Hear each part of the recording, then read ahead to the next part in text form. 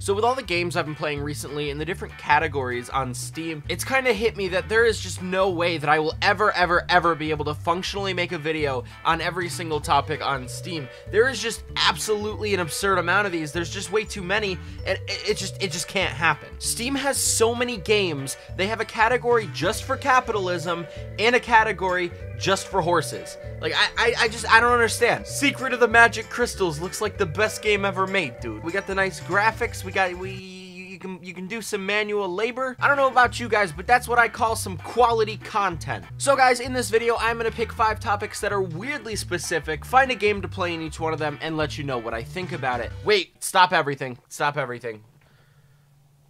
I just wanted to put some attention on this seamless transition into the sponsored bit. Oh boy, that was a seamless transition, boy. eLoot pays all my bills. Let's not talk about it. With eLoot.gg, you can earn free money for literally doing nothing. You're stupid if you don't try it. Click the link in the description. All you gotta do is sign in with Google. Then you're set up. You click the different genres of ads that you want to watch. Stuff that really interests you, because you're absolutely totally gonna sit here and watch all of the ads, right? You let me have your Dragon Ball, and I'll let you have a little peek.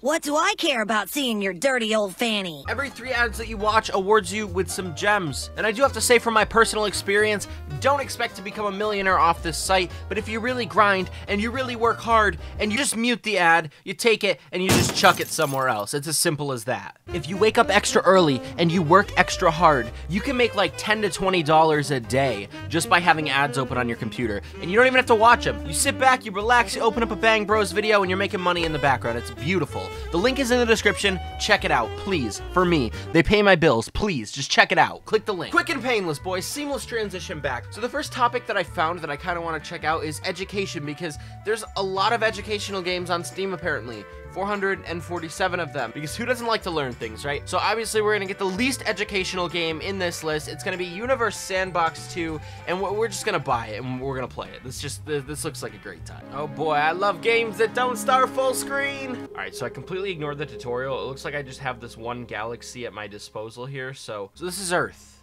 This is the planet we live on. Right now I'm currently standing in North America, right about here. You don't really understand the scope of this game until you kind of scroll out and you see how small Earth has to get before you can see any of the other planets in the solar system. The universe. Space. The unfathomably big cosmos. So vast. So infinite. I'm gonna blow it up. Grab the radius of the sun. Grab that. Let's open up this right here. It's Google Math Counter Digital Tool. Let's multiply this number by 2, then by 2 again, then by 2 again, then by 2 again, then one more 2, then one more 2, and then let's make the sun that big. All right, that's what I'm talking about. So the sun has expanded.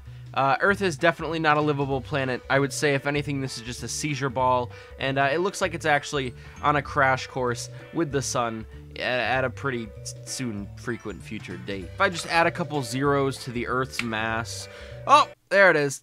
I am a god. I choose who lives. I choose who die. That was a terrible fucking sentence. All right, so let's add Pluto, right? And then around Pluto, we can have an orbiting Pluto. And then around that orbiting Pluto, we can have an orbiting Pluto. All right, so I'm gonna build a planet. Let's we'll put a bowling ball in space, and we'll have it orbited by a 20-sided die and a big, really big jack-o'-lantern. Orbiting around the bowling ball, we'll have a couple marbles. So with this perfect orbital rotation, we'll put in our Tesla Roadster, and we'll let that rotate around, as well as the Great Pyramid of Giza. Now it looks like I've actually pulled the Tesla Roadster into the Great Pyramid of Giza's orbital directional pulsating gravitational field, and Elon Musk would be proud. Remember earlier how I mentioned oddly specific topics? Well, music-based procedural generation is one of those oddly specific topics. Now I'm gonna tell you right now, I'm not a rhythm game person, okay? I'm not at all. I need something colorful, I need something fast-paced, but I need something that doesn't require any skill to keep my interest. So naturally, we're gonna be downloading this game, Piano Cat. It's a cheap game, it doesn't look like it requires a lot, and it's about a cat. It's about a cat playing the piano. Like, well, you can't not buy this game. All right, so the game is open, and it looks like we have one of 3 worlds to choose from. I gotta say, this This is kind of feeling like it's like a cut the rope kind of game, like something that could be on mobile but isn't on mobile for no reason. I'm just not really sure what to expect here. I guess there's like random places where you have to hit keys. I'm hoping that this is like the tutorial and this isn't actually the full game, because if it is, this is literally like a fucking typing game I would play in 4th grade middle school, dude. Oh wow, look at that. I got a really gay propeller hat. That's fantastic. I literally feel like I'm learning to type. Like if you put letters in place of these, I would be a master typist in like an hour. Like this cannot actually be a real game that people play through to progress. I need something harder than that, bro. Let's go to World 3.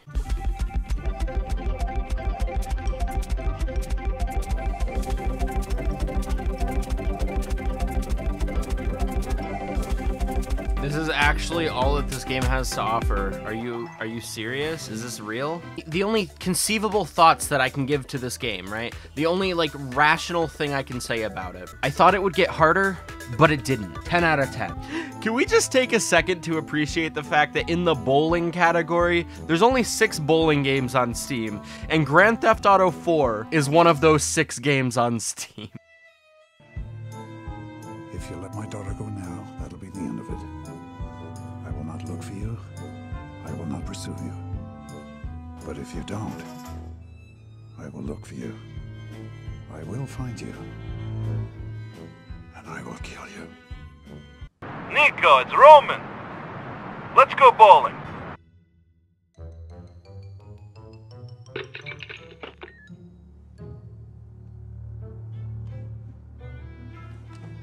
So on the opposite end of oddly specific, this looks like it's just oddly vague. Experience. What does that mean? We're gonna play Grip Tape Backbone. I'm really into the Vaporwave shit, and this looks like it's gonna be an absolutely wild experience. They've even got the paperclip guy, man. They got the paperclip. There's only one graphics quality to this game, and it's aesthetic with spaces between everything, because it's aesthetically pleasing, and this game is going to be the best thing ever made, and it's free to play. You may want to put on headphones for this experience, because it's going to change your life.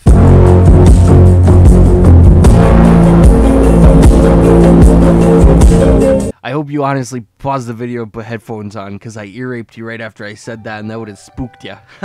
Alright, all jokes aside though, I am genuinely not sure what I'm gonna get from this game. This actually seems like it might be a pretty solid and well put together game, but like I could be totally wrong. Like I actually don't know. Yeah, no, this is pretty much exactly how I thought it would be, and this is the best game ever made. The physics in this game really don't make a lot of sense, but this is actually like a trip, dude.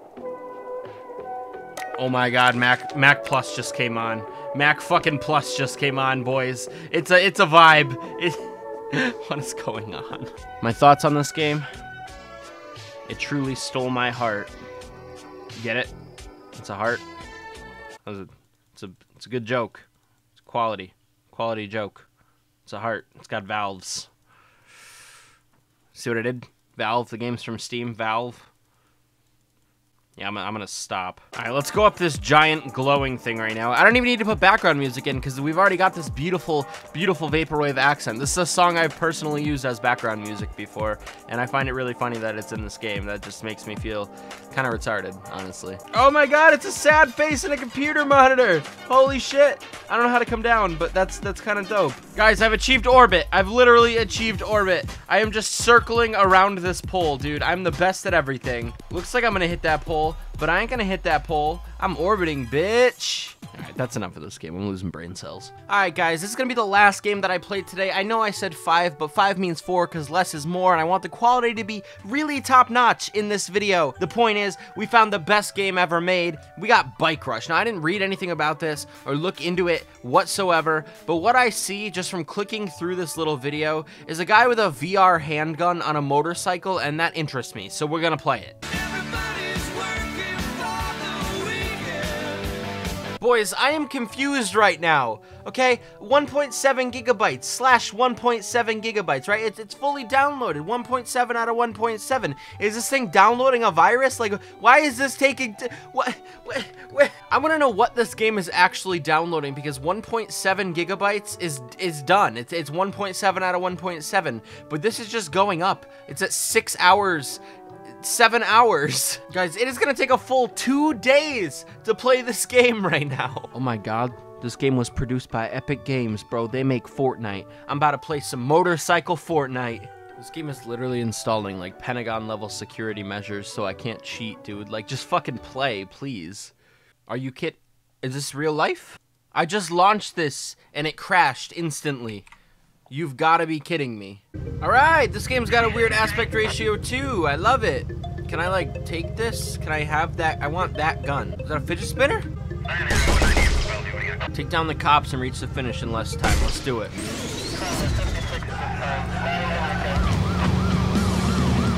Oh my god. The controls are so sloppy and it's so loud. But if you hit escape, there's no menu. It just says bike rush. Jesus Christ! What? I really don't know what's going on. What? What is this? This is like a fucking Michael Bay movie. Oh, there's a helicopter! Jesus Christ! I paid $5 for this game. I can put down Ramsby! Hell yeah! Oh, okay. I don't understand! I'm not even gonna review this. Don't buy this fucking game. This game is whack. Guys, that is gonna do it for this video. I do hope that you enjoyed thoroughly. If you did, that's great. If you didn't, then, you know, go watch fucking Leafy is here. Anyways, boys, I will be a lot more consistent with uploading once ESL Cologne is over, but I am actually going, and then I'm going to Amsterdam with a few YouTubers, so you guys kind of expect some footage coming back from that, but I probably won't upload more than once or twice while I'm there, just because I won't have my normal computer set up with me, and it's a lot harder to make videos. But if you guys are going to ESL Cologne, but definitely hit me up. I will be there, and I'd love to meet all you guys. It'd be really great. With that said, guys, subscribe for more mediocre content, and I will see you in the next video. Have a great day. Peace out.